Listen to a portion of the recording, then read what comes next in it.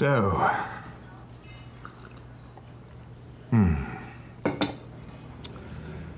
tell me a story.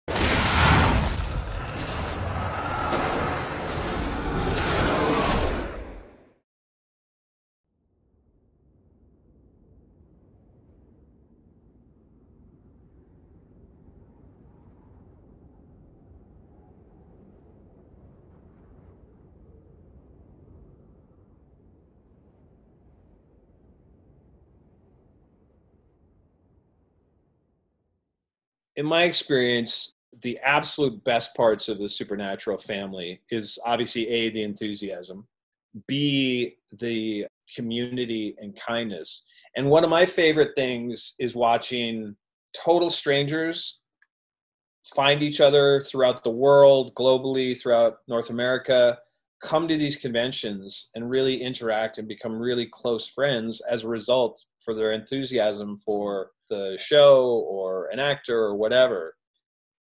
My name is David Haydn-Jones, and I played a character named Arthur Ketch, who is basically a monster assassin and sort of half spy, half assassin for the British Men of Letters.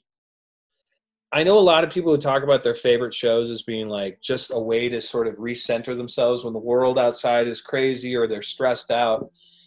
I mean, A New Hope, Star Wars was that for me. You just have this like sweet spot of like, it hits all your notes, the dopamine in your brain calms you down. Obviously, you're sitting on the couch or in bed, you're already relaxing yourself, and you get to escape into fantasy and storytelling and characters. There is nothing in the world wrong with that. It's beautiful. It goes right back to the storytellers and the jokesters around the campfire, right? You know, with Grog. Hey, Grog, tell us a story about Mammoth Hunt today. Okay, here we go. And, you know, storytelling is so a part of who we are as human beings, and collective storytelling and collective listening as an audience. That is as primal as it gets. And so when you have that shared experience of delight and thrill and sadness and emotional connection to character and story, these are massive archetypes, and archetypes help us guide us through life. And you can't put too small of a point on how great storytelling can really affect your philosophy, your character, your morals, your ethics, and your sense of community. Hi. My name is Sammy Lou, and I have been a massive Supernatural fan since it first debuted, in which I believe I was 8 or 9 years old, so I've been a fan from the very, very beginning. Also, come to think of it, I don't think watching Supernatural when you're 8 or 9 years old is exactly a good idea. Come on, let's say goodnight to your brother.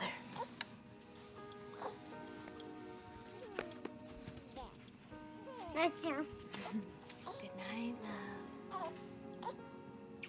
So for those who don't know, Supernatural is a show that revolves around two brothers, Sam and Dean, who become monster hunters after their mom got killed by a demon when they were only children. And along the way, they fight monsters of all kinds, vampires, werewolves, shapeshifters, down to the devil himself. The interesting way of how I got into Supernatural I wasn't exactly seeking out Supernatural because I like the genre of it. I sought out Supernatural because when I was younger, I was a big fan of all the typical things that kids watch. I myself was into Power Rangers, SpongeBob SquarePants, those kind of shows. But I went to school carrying around a Power Rangers backpack for a while in like 4th or 5th grade. And I got teased about it a lot, saying like, oh, Sammy likes Power Rangers. That's so stupid. Good start, buddy. Good start. You're the Power Rangers! We're the Power Rangers. Wrong show. It's down the hall. I've watched more Power Rangers in the last 2 months than I have in the last 35 years of my life. My kiddos... Why? Because Tom and Shep are all about the Power Rangers. They don't watch the Power Rangers. No, they don't yet, but I'm trying to get them into it.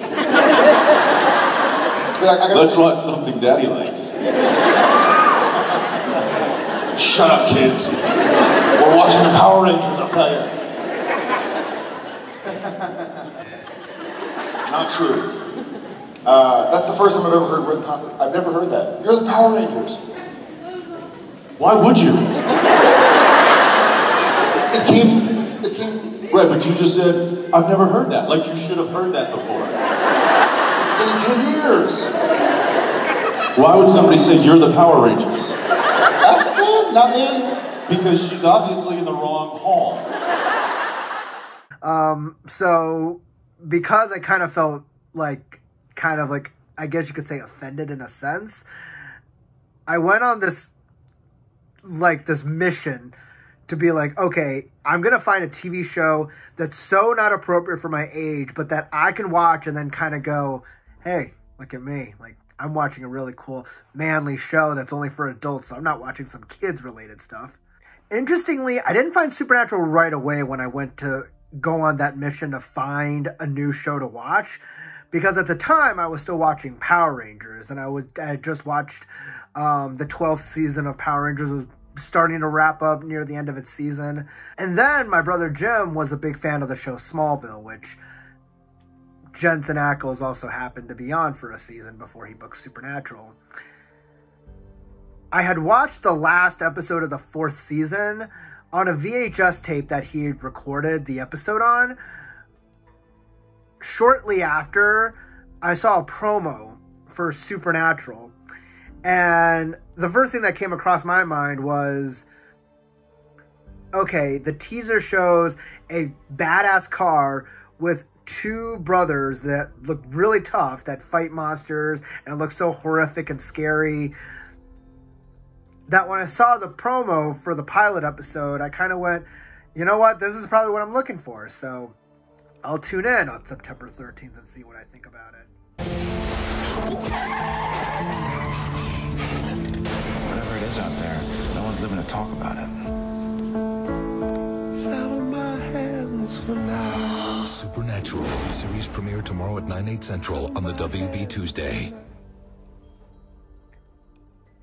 And long and behold, I watched the pilot, loved it, stayed with it for 15 years, and here we are. I think the unique thing about Supernatural is that everybody who watches it can take away something different away from it, whether that be a different storyline or from a different character or from whatever monster they fight or whatever setting the show takes place or what the story of that particular episode is. Personally, for me, I was mainly drawn by the overarching story of how Sam and Dean were able to overcome any obstacles that came about their way.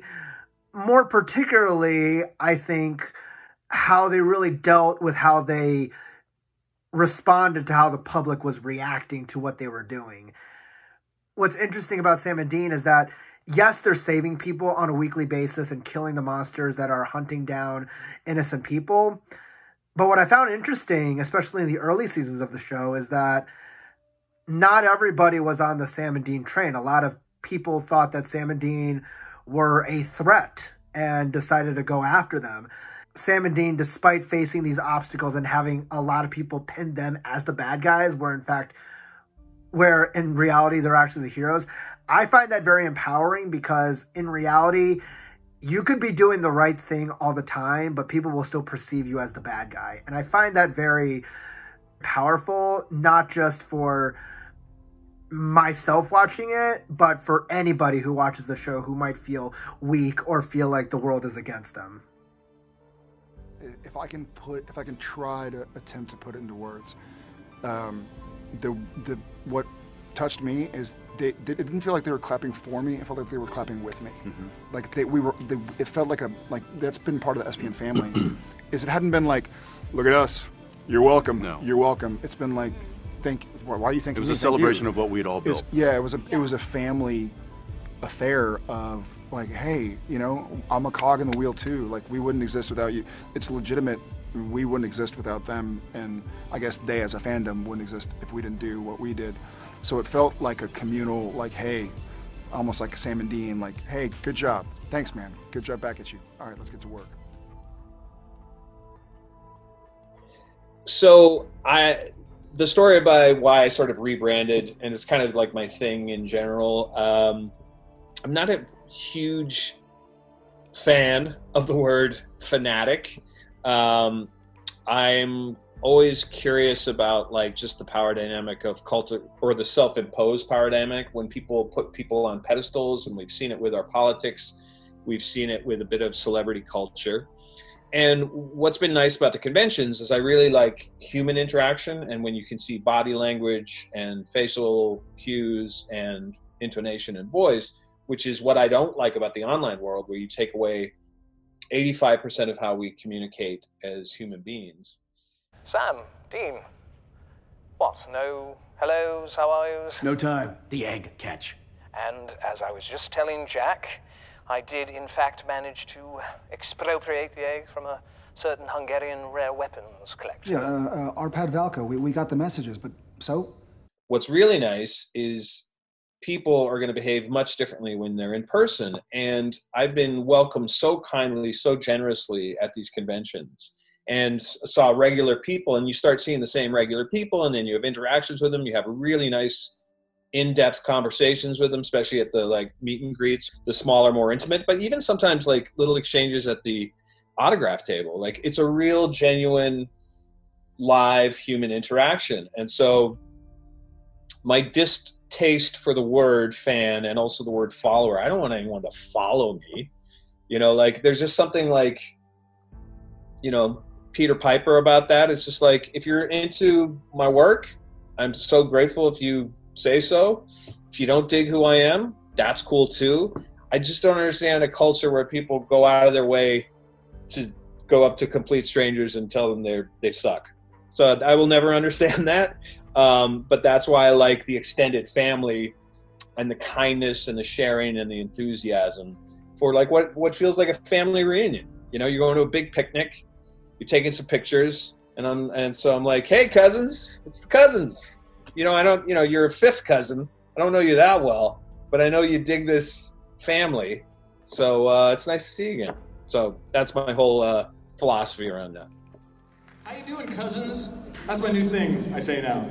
Because I feel like they're family reunions. So these are all my cousins. Hi, cousins. Isn't that sweet? Okay. Like, I recognize your face, but I don't remember your name. And he went into a weird West Virginia accent. I don't know why, because I love my cousins. Also called siblings. Yeah. My cousin's my sister. Also, the charity aspect, which was obviously pioneered by the incredible Misha Collins, taking this energy, pivoting it, and channeling it into some really good back into extended communities, whatever the cause is. And that was probably the most exhilarating gift that the fandom gave to me, which was pushing me into doing something out of my comfort zone that I never thought in my wildest dreams I would be creating a shirt or a gear or a logo that would then impact so many others. I mean, I was literally pushed in the best way, encouraged by social media to pick a charity, pick a movement, and to try to do something with it. And I wouldn't have done that on my own, or even thought that I would have the power to do that, or the platform or utility, if that makes sense. And so that was very rewarding for me, and that was incredible. And the fandom brought out the best in me. So I'm very grateful for that experience. So again, this thing all just happened organically through social media, and particularly in Twitter, when I was trying to do the experiment of, you know, okay, I really don't like social media, but I'm going to try to make the best out of it. I'm going to try to really steer it towards some positivity. But also, like, you know, Ketch has been a very controversial character from the start. Some people like him, some people don't like him. That's fine. So, I mean, I was even getting my tires kicked as soon as Ketch landed. Like, people don't know who I was, they didn't like the character, Then when it started like growing, and that's how much of an internet noob I was, is I started seeing all these less than threes, whatever, be like, hey, you're less than three, less than three. And it was just like scrolling my thing. And I was like, what is happening? What is that? Like, I actually thought, I mean, my original thing was I thought it was a fart emoji. Like, you know, it was like the blast of air. You know, like I was like, you're like, you stink. I was like, what?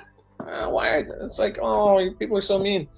And then and I was like, how am I such a dummy? Like, cause I had text and phones, but I just never really like, I don't like using emojis, or didn't. I've been forced to. I don't, it just slipped through the cracks somehow. I know it sounds so dumb and I'm so noob. It's kind of funny talking to a messenger of God on a cell phone. It's kind of like watching a Hell's Angel ride a moped. This isn't funny, Dean. The voice says I'm almost out of minutes. Okay, all right. And then I thought, because Jared and Jensen, I thought this was an internet slang for rating someone. Like Jared and Jensen would be 10s and Misha, and I'd be like less than 3. They were like, oh, why are you even trying this job? I mean, obviously we figured it out really quickly, and then we had a laugh about it. And then this one person said, this is what me and my partner call each other, as love, and it's a heart, da, da, da. So then it just became its own joke. And then when I was encouraged, challenged to create kind of a message, you know, one of the things that came to me, which is always true, is basic human rights for everyone, no matter your identity or race or sexually identify or genderqueer or old, young, humanity, right? Love is love. And my spiritual path on that journey, that love is the only thing. Love is God, God is love, and humanity for humanity's sake, all human rights. And I just was like, okay, less than 3 equals love, like make a cute equation, because it was mathematical nerd stuff. And that's how it came to be. And it just sort of happened so organically through the conversations online. And then my design and architecture background, I was like, I want to make a graphic logo that kind of encapsulates that. And there we are. What I love about Supernatural is that you're not really limited to just one character that you could see yourself as. I do find myself relating to a myriad of so many characters from the show, whether that be allies of Sam and Dean's, or even down to the villains, even villains that I don't like, because with every character I see on the show, I see something I feel like I could draw from. With that said, I think the character I identify with the most is Jared Padalecki as Sam Winchester. Not necessarily just because we both have the name Sam and we are both the younger brother out of the two, because I do have an older brother who I love dearly and who I have a lot of fun with. But I mainly am drawn to Sam because of what his character struggles internally. I found his arc in the 4th season of the show, where he was very concerned that if he was starting to become the villain of the story because he was addicted to something that he couldn't control. He was getting this fear if he was slowly going to start turning into the bad guy.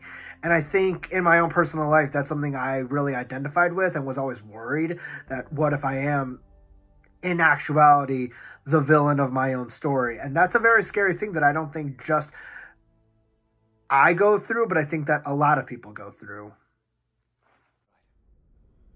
I did. It didn't pan out that way. Sorry, kid. Sorry, kid? That's what you have to say? It's all we ever wanted. We were so close. You got away from Dad. You quit hunting. You were gonna become a lawyer and get married. Why'd you blow it? Look. They killed Jessica. Yeah. And if you hadn't run off with Dean, if you'd been there to protect her, she'd still be alive. I know. You think Jess would want you to turn into this? She loved you. You think she would be happy you using her as an excuse? I'm sorry. I am. But life doesn't turn out the way you thought it would when you were 14 years old. We were never gonna be normal. We were never gonna get away. Grow up.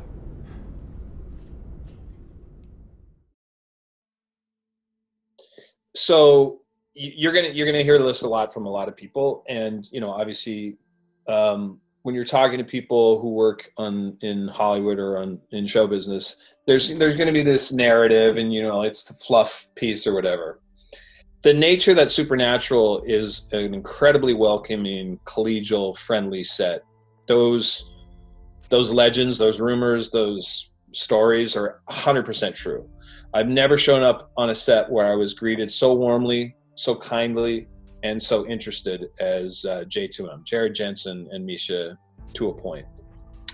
Kind, collaborative, interested in me as a person, very jovial, very collegial, and of course, humorous. Chupacabra. Chupacabra. Chupacabra. Chupacabra. Chupacabra. He does know how to say chupacabra. Chupacabra. It's like a bra and a chupa. So a bra chupa. Chupacabra. Chupacabra.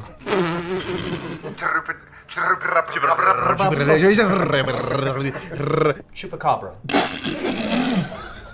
They're all such incredibly intelligent guys, but they're also incredibly kind, interested, and just fun-loving. That's the thing about the set. It's just, we get to make this show. We love this show. We love our cast. We love our crew. And we're so welcoming. Come in and play in our sandbox. And that was like day one. The first scene I ever shot was Ketch out in the woods at night, showing the stuff in his Bentley.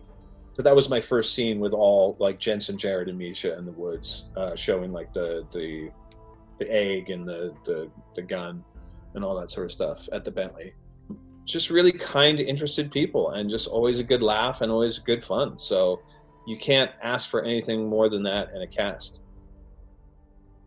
You also wrote a song, which I heard, to my knowledge, was something that didn't even cross your mind until you became a part of the show. So what's with the song and that this really catchy tune that everybody just can't get out of their heads? Like you hate it. You hate to love it. You love to hate it. But I have this habit of just making these like little jingles for my friends and all my producer and music friends. You're like, dude, you make these catchy little jingles. Like, what's up with that? And I was like, I just like to sing. I'm a goofball. What do you want from me? I've also done a lot of improv music, and I was sort of guested a lot of bands and stuff in college. So I was with Gil McKinney at Jib. And so we were in this panel, and I just started singing, making bacon, like that. And then literally, and so we had a laugh, and it was no big deal, and we had made a joke out of it. And then the day after, I literally had all the people who were at that panel. I must have had, I don't know, over 20 performances of my little jingle I had made on stage back at me on social media and Twitter and stuff. Like people like on stairs, like in their hotel rooms, like singing, making bacon at me. And then it just became this thing where they're like, you should write that song, you should make that song. And like, I'm like, I am never not one to say no to a dare, especially if it's creative dare. And I was like, how do you make that into a song? And I was like, I'm not going to do it. And then I got invited back to Jib next year, the year later. And I was like, well, what if I was shooting this Hallmark movie, and I was like, I had a lot of long drives, and I was just like, just mulling it over in my head, like making bacon. And then I was like, could I actually make a song out of that? And then it just became this just weirdo art experiment of like, could I actually make a song? Could I write a song? I love to write. I love to create. I have incredible music friends.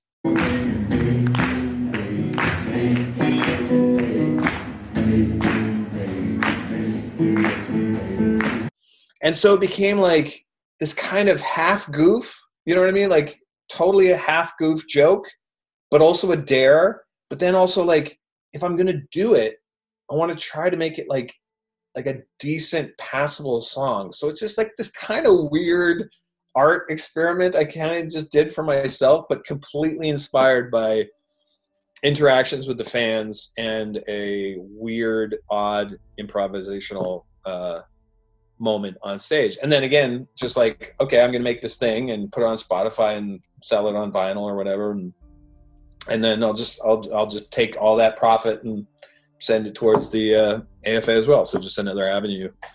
So you either get it or you don't get it, but it's like, I definitely don't want people to think, you know how like when like celebrities or actors try to have their pop music career? I definitely don't want people to think that I was trying to do that, being like, yeah, I'm really serious about this song, Making Bacon, you should check it out because it's awesome. Like, no. The thing I really love about not just any Comic-Con conventions, but more particularly the Supernatural conventions, is that I really love and enjoy the intimacy you get to have with the actors, because oftentimes I feel when it comes to just society at large, there's always a divide between the famous people and then the ordinary people, if that makes any sense.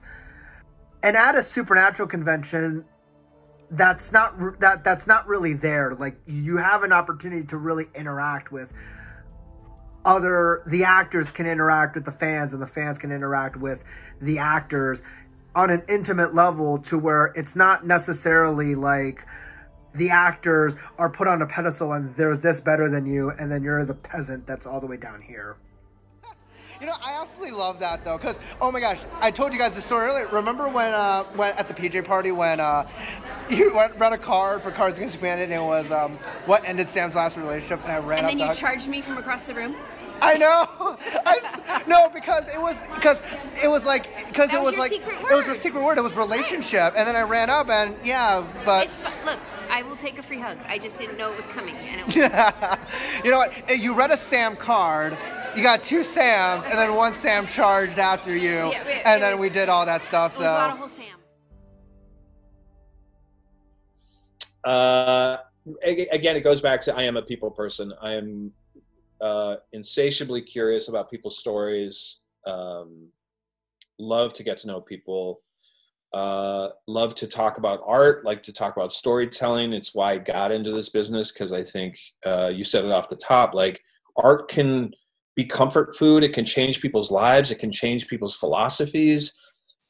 Storytelling and creation is just incredibly delicious, and to be on a show that I really had nothing to do with, other than I came in and served hopefully kind of interesting character or story.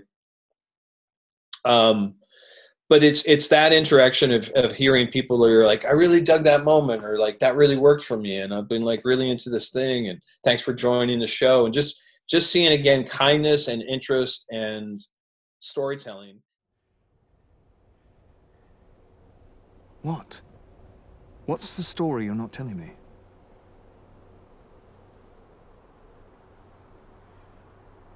Charlie was like family. She was a sister to me. She did more for me and Sam than I can even say. And she was butchered. And we couldn't get there in time, and You feel you failed her? I know I did. And then actually getting to know people at the conventions too, as full human beings by their own right. And sort of, as you said, kind of getting rid of these false ideas of, I'm just a human just like you. I'm just a working person. I don't have any desire to have higher status or do anything else other than maybe I made this thing that you bought or you consume that you kind of dig. But yeah, I really do like genuine, and again, stressing on the genuine human interaction, not the avatar or the performance of self or online interaction, if that makes sense. The Supernatural conventions also gave a safe atmosphere for people who also felt different.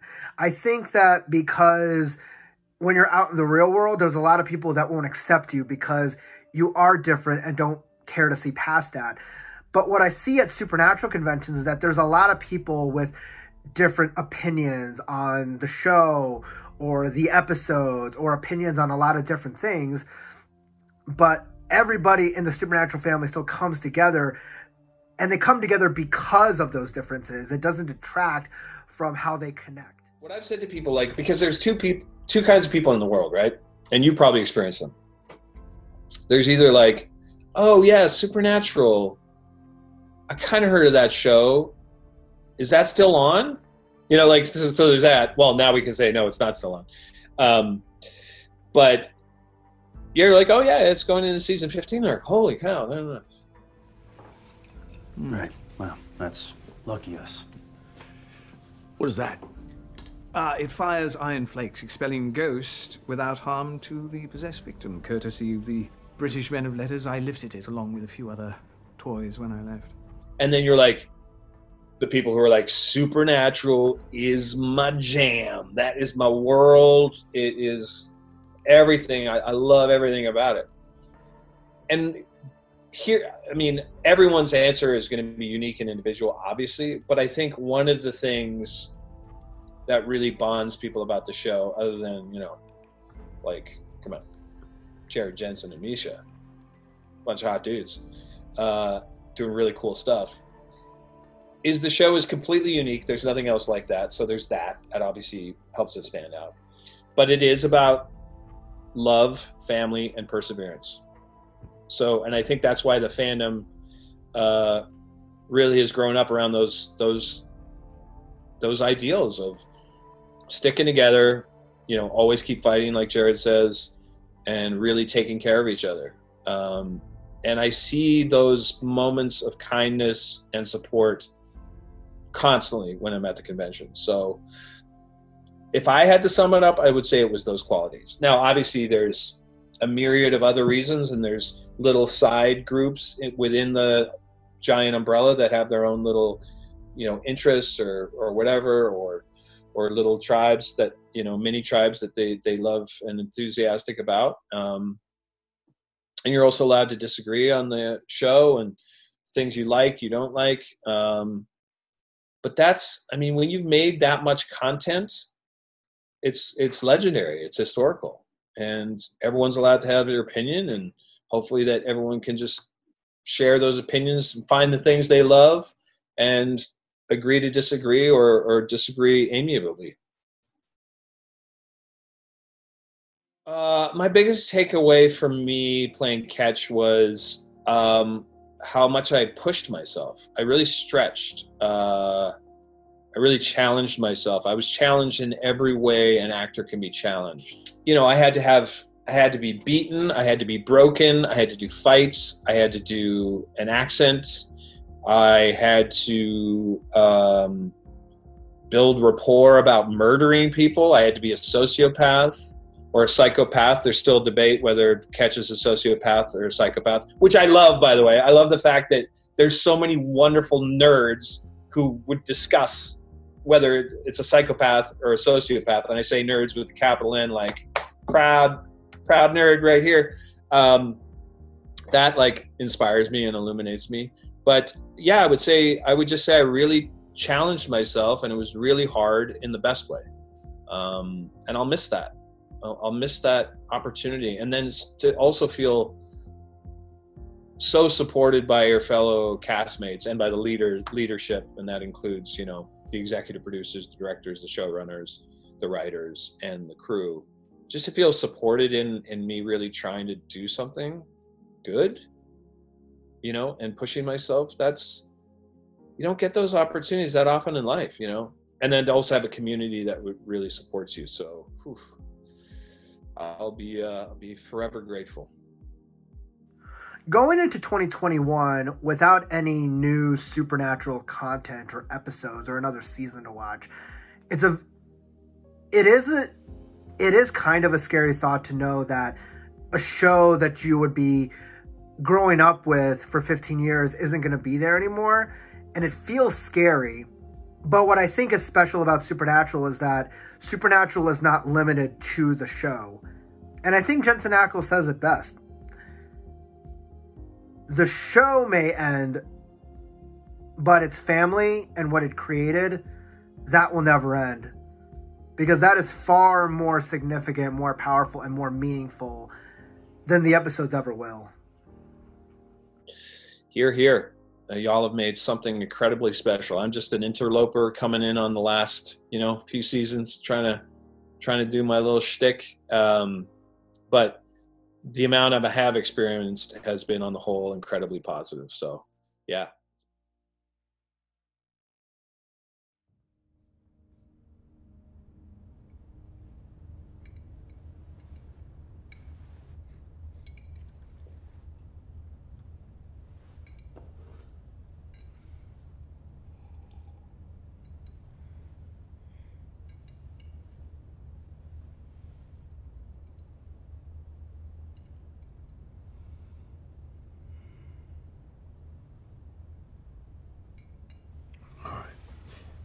Near as I can tell, we have two choices. All right, we can think about what's coming, or we can be grateful for this time that we have together. Now, me, I choose grateful. So, to whatever brought us together, we owe you one.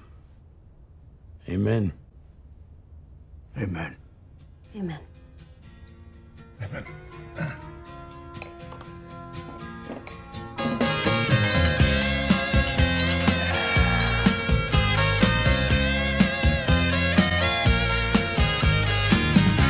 I've been too long on these islands. I've been far too long alone. I've been too long without summer in this winter home. Still, if we can make the effort, if we take the time, maybe we can leave this much behind.